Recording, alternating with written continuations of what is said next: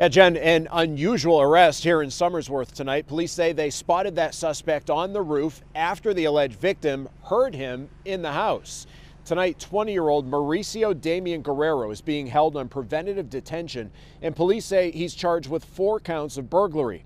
The Pennsylvania man allegedly drove up to Portsmouth, stayed at an Airbnb, then went to a home on Highland Street in Somersworth.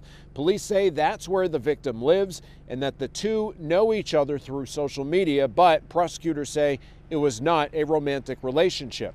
Damian Guerrero was arrested yesterday morning after allegedly breaking into the home, and prosecutors say that wasn't the first time it happened. A couple of times he went into the home without permission. The first is alleged to have had the intent to violate privacy, and the second is that he's alleged to have intended to commit theft. Now, prosecutors are not exactly saying what they mean by intent to violate privacy, only saying that the suspect went to a private area without permission. Reporting live in Somersworth tonight, Mike Cronin, WMUR News 9.